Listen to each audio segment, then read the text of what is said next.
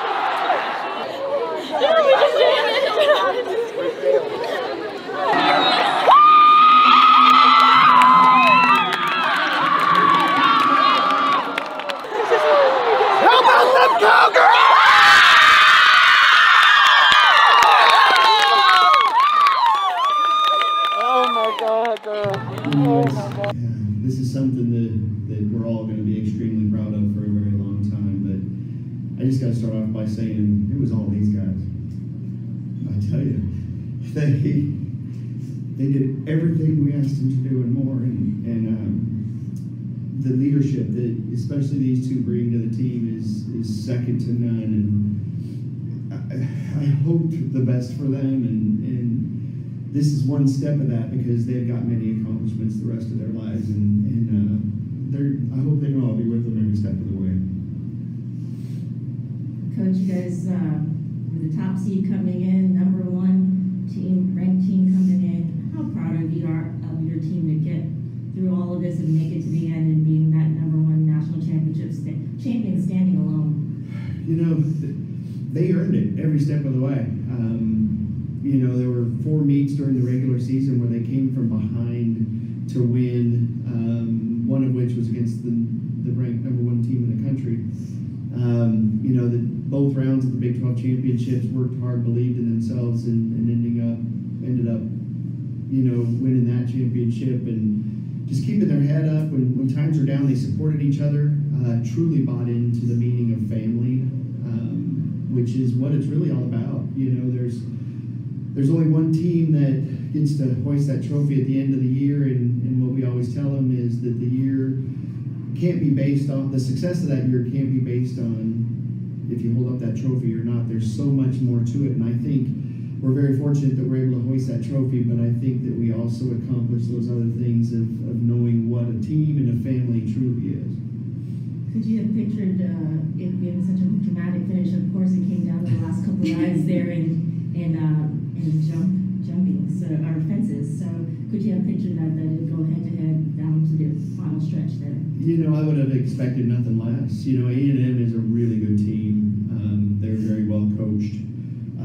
I tell you, they are very tough, and it's not the first time that Oklahoma State has gone against Texas A&M in a tight battle, and so I expected nothing less than for it to come down to the wire, and it did just that today. Jojo, can you talk about being part of your team and helping make history for your program today and the western side of competition, how y'all did and rode over an Arena 5 today? I'm just so proud of everybody. I'm sorry. Everybody gave it their all, and every single girl went out there and rode with all that we have. Win or lose your point, I mean, every girl put it all on the line, and we did it knowing that each girl had our back. You know, we did it knowing no matter what happened, we were family and we were going to do it together. And we were just really thankful to get to be in that position today. So, I hope that explains it. You're doing a good job. And then Abigail, you finished with the highest score in flat today. Can you talk about your individual ride and your teammates as well? I think going into flat, like, we're so confident in flat, it's something that I think is one of our strongest events unseat-wise. So I think my mindset going into it is I'm a 5th-year senior captain, and if anyone's going to start us off right, it's got to be me. So I just went in there and knew that if I didn't get a really high score, maybe that would have an impact on the rest of the day, so I just wanted to go and give it my all, and I think that it really helped a lot of other girls. But that being said, I know, like Joe said, if I went in there and last year I forgot to drop my stirrups in our last ride.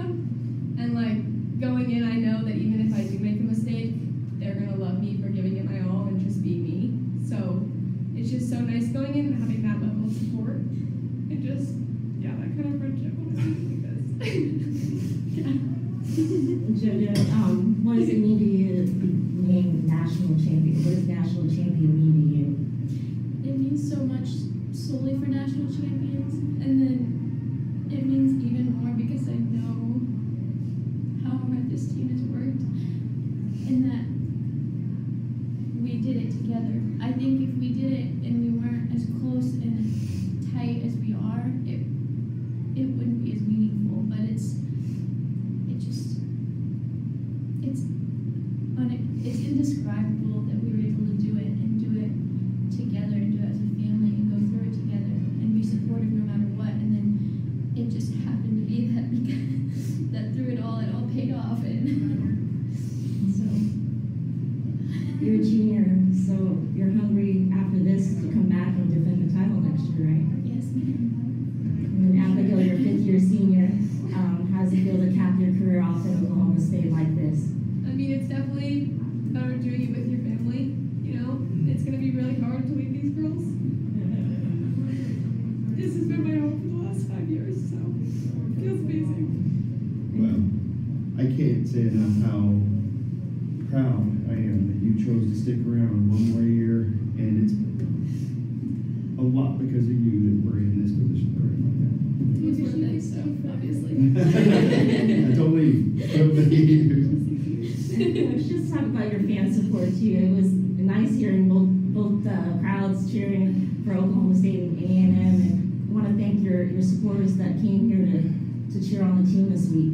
Yeah, I tell you, the OSU is really like a family in itself. The entire university and the alumni and the fans, are truly a family, and that's something that we've embraced as a team. And to see the amount of support that came out to be here for us while we competed at the national championships is incredible. And we have people that have no relations to this team, and they flew all the way to Florida so they could support the Cowgirls. And I can't thank them enough for that support, because the girls feel it. They know that they've got their team behind them, and they've got the OSU family behind them.